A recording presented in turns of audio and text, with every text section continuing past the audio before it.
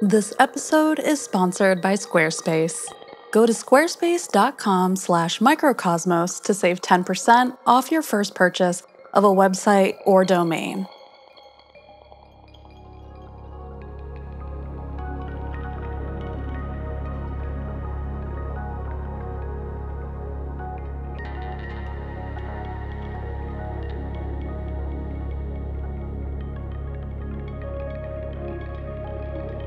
Every time we see diatoms, we have to give it to them.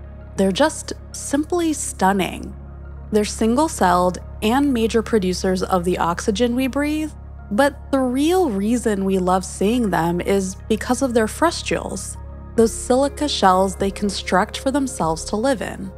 They're architects, building stained glass walls to float in, and the effect is beautiful.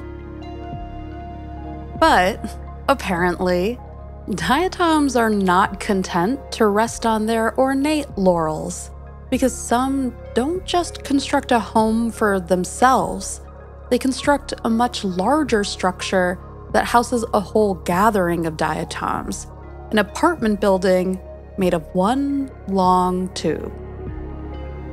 Yes, a tube. They're really striking to look at, like pieces of hay or strands of hair braided together. The tubes we're looking at right now come from Iceland. Our master of microscopes, James, sent his assistant Ella there on a microbe hunt, collecting samples from a bunch of different places. But they saved the marine samples for last, because those organisms tend to be more delicate to handle.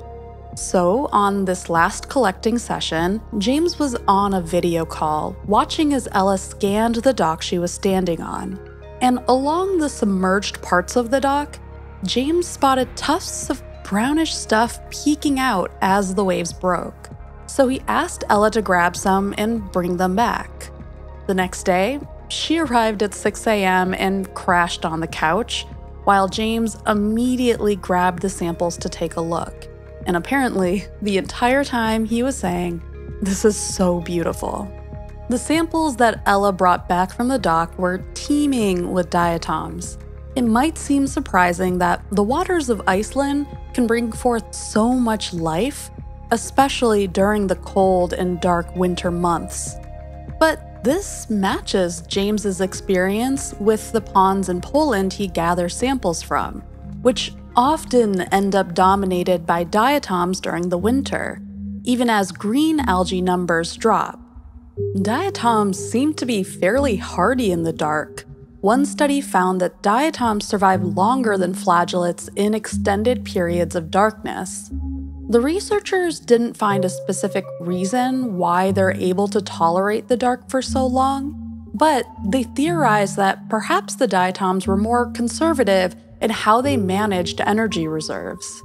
Others have also suggested that their survival might be due to oil stored in the diatoms, which may keep them better stocked compared to other organisms.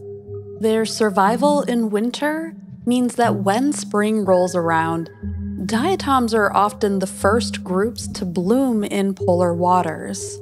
And perhaps these tube-like structures are part of their success. They're not found as often in warmer waters, but things are different when it gets cold. In 1994, a scientist found a whole bunch of these tubes along the Dutch coast in late winter.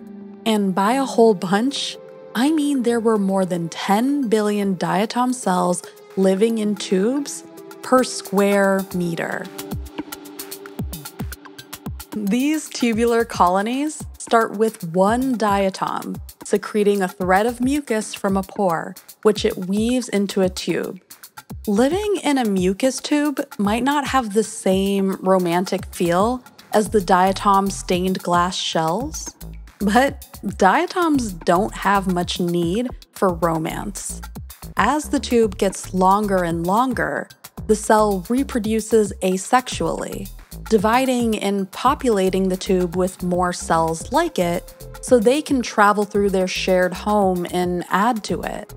With every cell, a new roommate and construction worker is added, a cell that can strengthen and add to the tube by producing more mucus.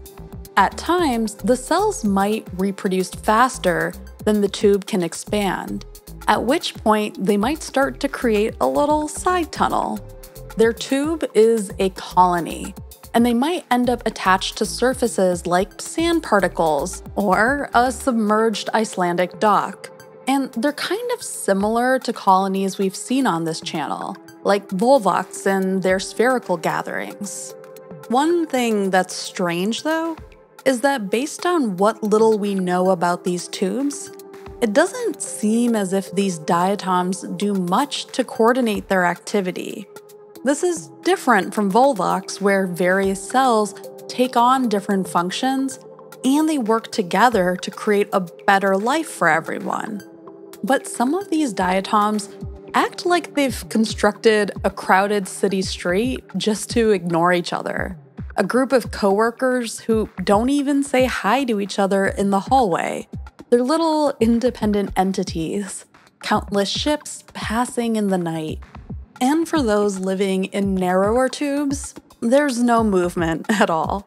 They're simply stuck in place next to a family member they don't acknowledge.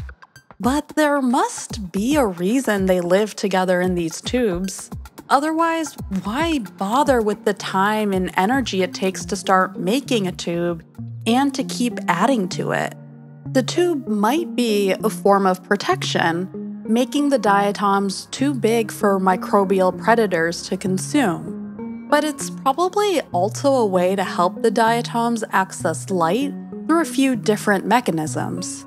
To start, the tubes help lift the diatoms away from the substrate they might have sunk to, raising them towards any light that might penetrate the water. And as they float in the water, the tubes allow the diatoms to move with the rhythm of the waves, illuminating all sides in the process. At least, that's one of the possibilities for why these diatoms turn to tubes. But stepping back from the why, it's like we're starting to see more of who diatoms are. They're builders. They may have never set out to become that, but their approach to the world around them has been to build, to assemble, to make something functional and beautiful, even if the beauty is not the point. Thank you for coming on this journey with us as we explore the unseen world that surrounds us. And thank you to Squarespace for sponsoring this episode. Squarespace gives people a powerful and beautiful online platform from which to create their website. So whether you're looking to create an online portfolio, start a blog, or open an online store, Squarespace can help you out. Maybe it's time for you to take your Bookstagram to the next level by starting a whole book review blog. Well, Squarespace has the tools you need. They make it super simple to categorize, schedule, and share your blog posts. And with Squarespace, you can interact with your community of fellow book lovers through threaded comments and replies. And if you decide you want to start selling custom bookmarks and book sleeves, Squarespace can help you out there as well. Squarespace is already a powerful e-commerce platform, but you can even go the extra mile and add third-party extensions to help you manage inventory, streamline bookkeeping, and ship products across the world.